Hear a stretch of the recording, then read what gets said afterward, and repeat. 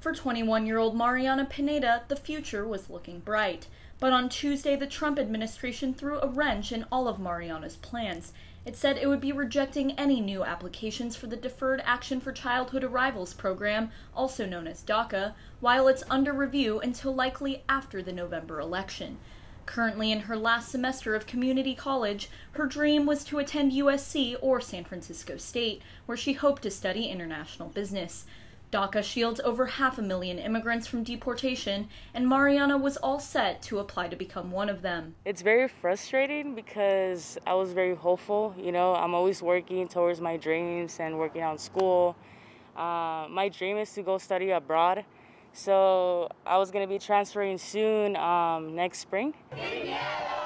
DACA protects those living in the U.S. illegally after entering as children, a group otherwise called Dreamers. It offers them the chance to obtain a work permit and a reprieve from looming deportation. U.S. President Donald Trump has made a tough stance against illegal and legal immigration a central part of his re-election campaign. The latest move by his White House is threatening core tenets of the program, like cutting DACA renewals from 2 years down to 1.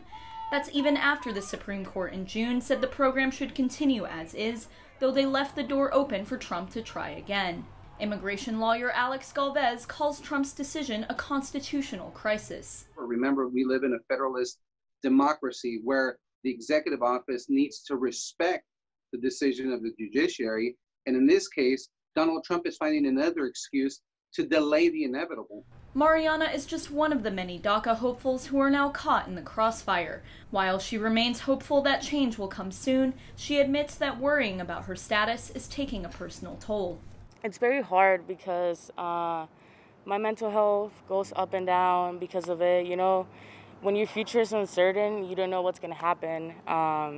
You're just working and working and working and working and just hoping for the best. And nothing gets done. They play with our feelings. They tell us, yes, we're going to give you this, but then they take it away from us.